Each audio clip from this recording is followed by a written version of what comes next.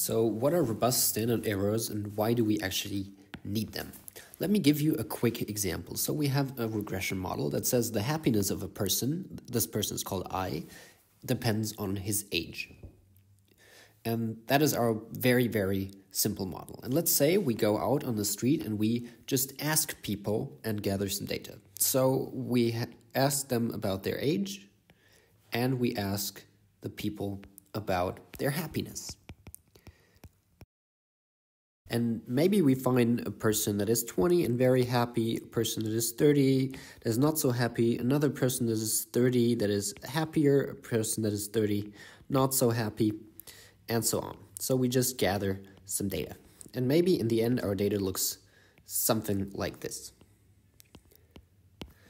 So there is kind of a downward sloping trend in our data, and this would be our regression line.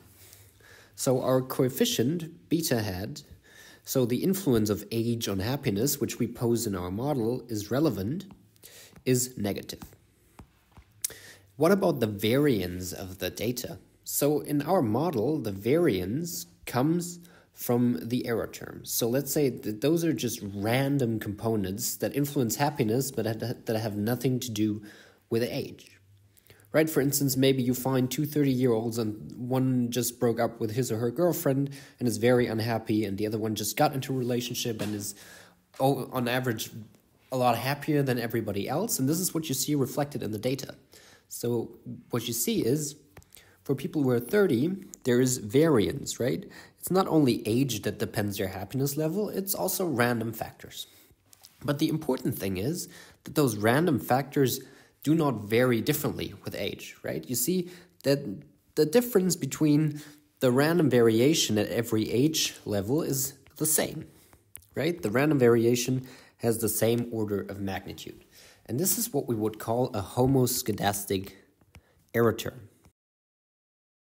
What does it mean? It means that no matter which age level we take, so dependent on the age level, the variance of our error term is constant, right? And this constant is just here a Greek letter, sigma.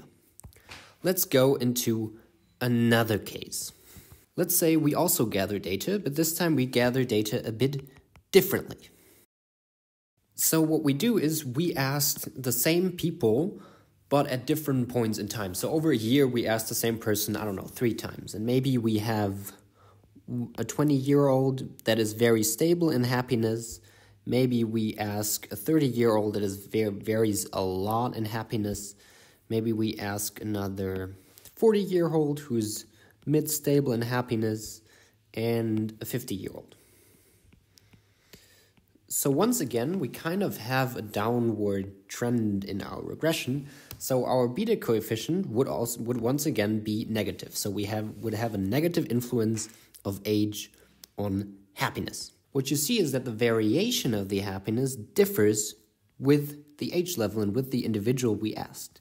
So the person at 50 has very small variation, the person at 30 has very large variation, and the person at 20 has very small variation. So in this case, in this data, the variance of our error term, of our random variation, dependent on the age, is not a constant, but it depends on the age itself, right? At an age of 30, we have a very large variance. At the age of 20, we have a very low variance. And this is what we would call a heteroskedastic case. So what do we do with this? As a researcher, you need to think about if your data is actually homoskedastic or heteroskedastic.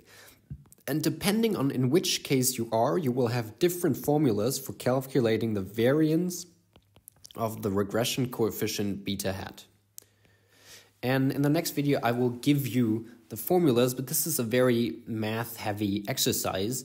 You can also just look into your statistical software like Stata or R and use standard errors for the heteroskedastic case, which are called robust standard errors, or standard errors for the homoskedastic case, which do not really have a name. They are the standard errors. And if you run a regression in R or Stata, they will always give you the standard errors formula. So they'll assume that standard errors that the error term is homoskedastic. If you have reason to believe that your error term is in fact heteroskedastic, then you'll need to make an extra command to calculate robust standard errors.